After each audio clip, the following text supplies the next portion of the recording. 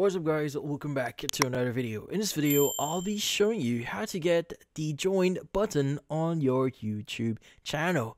So in this case, you might be wondering how do you exactly add your join button here on your YouTube channel. Well, adding a join button here is actually quite simple but also kind of tricky. But in this case, let's go ahead and go to youtube.com first. Now at the top right, let's go ahead and click on our profile and you want to go ahead and access YouTube Studio. Now from here on, we want to access a very specific one. Now, since the join button here is more likely the membership option for a YouTube channel. So in order for you to add memberships into your YouTube channel, you need to make sure that your YouTube channel is monetized. So usually you should be able to check that in the earn section at the left panel here, and you should be able to see your eligibility.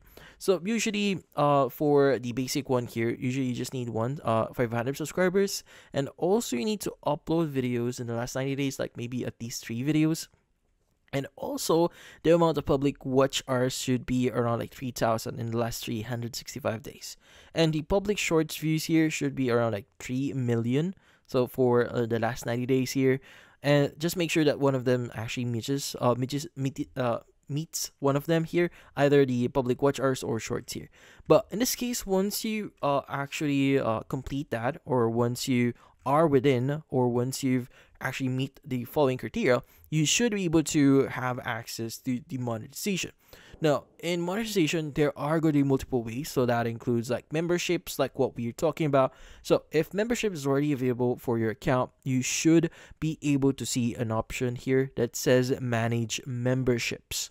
So this is just an example, so you might be able to see the option here that says ways to earn. So again, you might see memberships here, so you have the option to either click on manage or finish setup. So if this is the first time you're accessing it, you might see finish setting up. So go ahead and just click on it and basically add your tiers for your membership. So you have tier 1, 2. So you could go ahead and also add the benefits for each tier here. But in this case, that's about it. So if you found this video helpful, don't forget to leave a like or maybe subscribe to our channel. Thank you for watching.